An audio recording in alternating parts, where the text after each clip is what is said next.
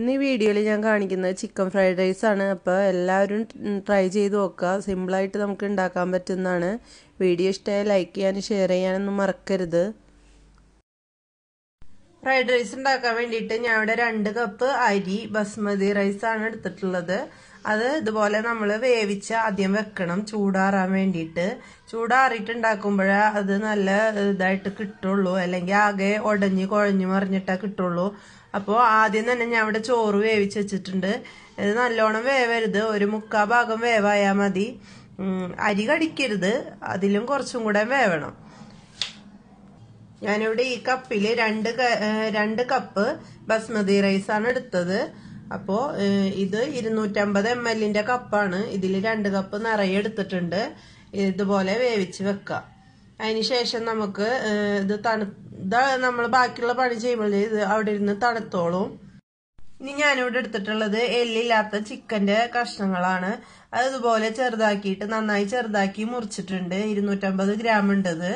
ഇതിലേക്ക് നമുക്ക് കുറച്ച് കോൺഫ്ലോറും 2 ടീസ്പൂൺ കോൺഫ്ലോറാണ് ഞാനിവിടെ ചേർക്കുന്നത്. ഇതിനൊരു കോട്ടിങ് കിട്ടാൻ വേണ്ടിയിട്ടാണ്. ഇനി ഇതിലേക്ക് സോയാ സോസ് ഒഴിക്കണം. ഇത് 1 ടീസ്പൂൺ ഒഴിക്കുന്നുണ്ട്.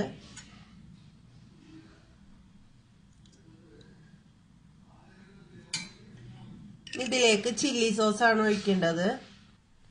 1 ടീസ്പൂൺ ചില്ലി സോസും കൂടെ ചേർത്തിട്ടുണ്ട്.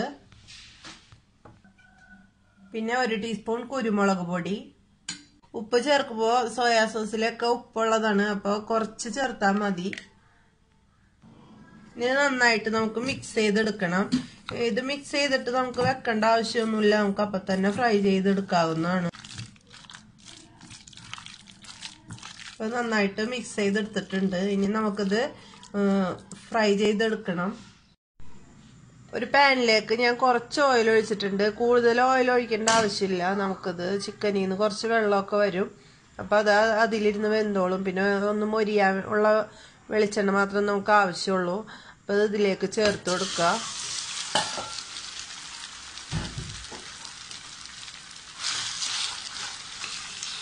ഇനി ഇത് ഇട്ടപ്പം തന്നെ ഇളക്കാനൊന്നും പാടില്ല, ഇതുപോലെ ഒന്ന് പരത്തി വെക്കുക. എന്നിട്ടൊന്ന് അടച്ച് വെച്ചിട്ട് നമുക്ക് വേവിക്കാം. വെന്ത് കഴിഞ്ഞാൽ നമുക്കിത് തുറന്ന് വെച്ച് മൊരിയിച്ചെടുക്കണം.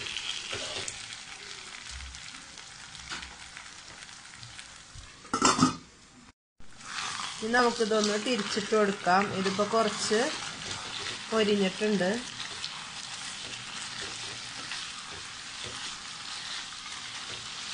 ഒന്ന് ഇളക്കി കൊടുത്താലും മതി. ചിക്കനൊക്കെ നന്നായിട്ട് മൊരിഞ്ഞിട്ടുണ്ട്. ഇനി നമുക്ക് തീ ഓഫാക്കാം. ഇനി നമുക്ക് ഫ്രൈഡ് റൈസ് ഉണ്ടാക്കാൻ തുടങ്ങാം. നന്നായിട്ട് ചൂടായ ഒരു ചീനച്ചട്ടിയിലേക്ക് ഞാൻ കുറച്ച് ഓയിൽ ഒഴിക്കുന്നുണ്ട്. ഓയിൽ ചൂടായാൽ അതിലേക്ക് കുറച്ച് ചെറുതാക്കി അരിഞ്ഞ ഇഞ്ചി ചേർത്ത് കൊടുക്കുക.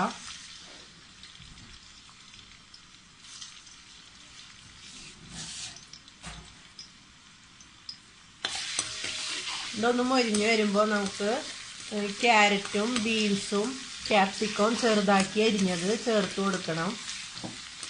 ഞാനിവിടെ കുറേശ്ശെ എടുത്തിട്ടുള്ളൂ. 1 ടേബിൾ സ്പൂണോളം ക്യാരറ്റ് ചെറുതാക്കി അരിഞ്ഞത്, 1.5 ടേബിൾ സ്പൂണോളം ക്യാപ്സിക്കം ചെറുതാക്കി അരിഞ്ഞത്, പിന്നെ 1 ടീസ്പൂൺ ബീൻസ്. ഇത്രയാണ് ഞാൻ എടുത്തിട്ടുള്ളത്. അപ്പോൾ ഈ ഇഞ്ചി ഒന്ന് മൊരിഞ്ഞ് വരുമ്പോൾ നമുക്ക് ഇതിലേക്ക് ചേർത്ത് കൊടുക്കാം. ഈ പച്ചക്കറിയുടെ അളവ് നിങ്ങൾക്ക് വേണമെങ്കിൽ കുറക്കാം, കൂട്ടണമെങ്കിൽ കൂട്ടാം, എങ്ങനെ വേണമെങ്കിലും ചെയ്യാം. ഇതിലേക്ക് കുറച്ച് ഉപ്പ് ചേർക്കുന്നുണ്ട്. നമ്മൾ ചിക്കനിലും ചോറിലൊക്കെ ഉപ്പ് ഇട്ടിട്ടുണ്ട്, പിന്നെ സോയാ സോസിലൊക്കെ ഉപ്പുണ്ടാവും. അപ്പോൾ അതിനനുസരിച്ച് വേണം ഇതിലേക്ക് ഉപ്പ് ചേർക്കാൻ. ഞാൻ ചിക്കനിൽ ഉപ്പിട്ടപ്പോൾ കുറച്ച് കുറവാണ്, അതുകൊണ്ടാണ് ഞാൻ ഇത്രയും ചേർത്തത്. നിങ്ങൾ ചേർക്കുമ്പോൾ നോക്കിയിട്ട് ചേർക്കണം.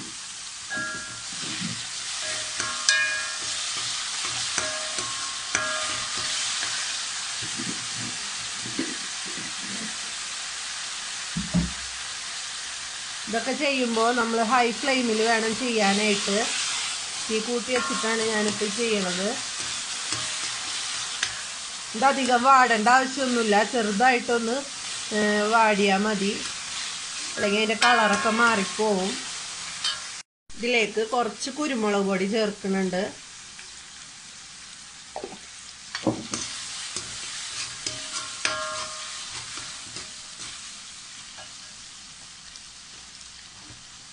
ഇനി ഇതൊരു സൈഡിലേക്ക് നമുക്ക് മാറ്റി വെക്കാം. മുട്ട ചിക്കാൻ വേണ്ടിയിട്ടാണ് സൈഡിലേക്ക് മാറ്റി വെക്കുന്നത്. ഞാൻ ഇതിൽ തന്നെയാണ് മുട്ട ചിക്കണത്. നിങ്ങൾക്ക് വേറെ പാത്രത്തിൽ വേണമെങ്കിൽ ചിക്കി എടുക്കാം.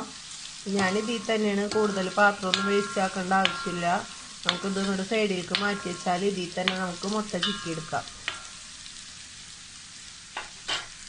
2 മുട്ടയാണ് ഞാൻ എടുത്തിട്ടുള്ളത്. അതിൽ കുറച്ച് ഉപ്പിട്ടിട്ടുണ്ട്. ഞാൻ നന്നായിട്ട് മിക്സ് ചെയ്തതിന് ശേഷം ഇതിലേക്ക് ഒഴിക്കാം.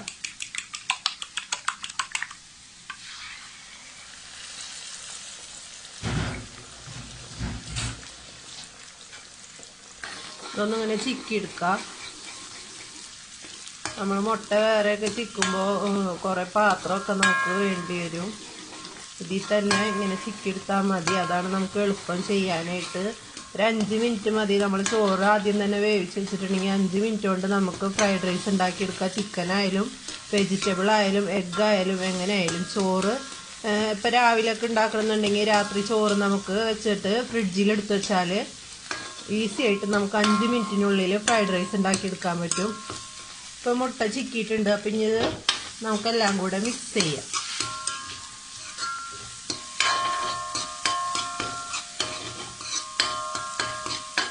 മിക്സ് ചെയ്തതിന് ശേഷം ഈ ചിക്കന് നമ്മൾ വറുത്ത് വെച്ച ചിക്കനും കൂടെ ഇതിലേക്ക് ചേർക്കാം.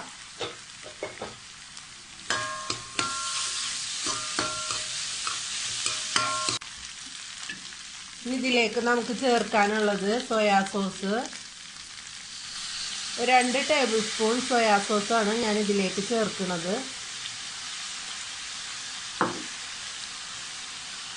പിന്നെ ചേർക്കേണ്ടത് ചില്ലി സോസാണ്. 1 ടീസ്പൂൺ ചില്ലി സോസും കൂടെ ഇതിലേക്ക് ചേർക്കാം.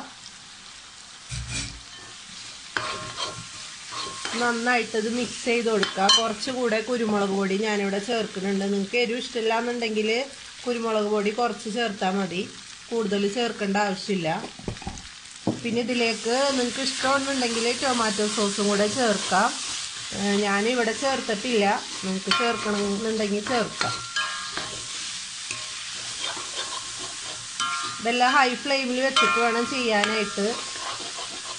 ചോറിട്ടിട്ട് മിക്സ് ചെയ്യുമ്പോൾ മാത്രം ഒന്ന് കുറച്ച് വെക്കുക. എന്നിട്ട് മിക്സ് ആയതിന് ശേഷം നമുക്ക് ഒന്നും കൂടെ കൂട്ടി വെച്ചിട്ട് ഒന്ന് ചൂടാക്കി എടുക്കണം. നമ്മൾ വേവിച്ച് വെച്ച ചോറ് ഇത് വെറുതെ വെള്ളത്തിൽ ഉപ്പും കുറച്ച് ഓയിലും ചേർത്തിട്ട് വേവിച്ചെടുത്തതാണ്. ഓയിൽ ചേർത്തതെന്ന് വെച്ചാൽ ചോറ് വിട്ട് കിട്ടാൻ വേണ്ടിയിട്ടാണ്, ഒട്ടിപ്പിടിക്കാതിരിക്കാൻ വേണ്ടിയിട്ടാണ്. ഒരുമിച്ചിട്ടിട്ട് മിക്സ് ചെയ്യരുത്. കുറേശ്ശെ ഇട്ടിട്ട് മിക്സ് ചെയ്ത് കൊടുക്കുക. അല്ലെങ്കിൽ എല്ലായിടത്തേക്കും നമുക്ക് മിക്സായി കിട്ടൂല.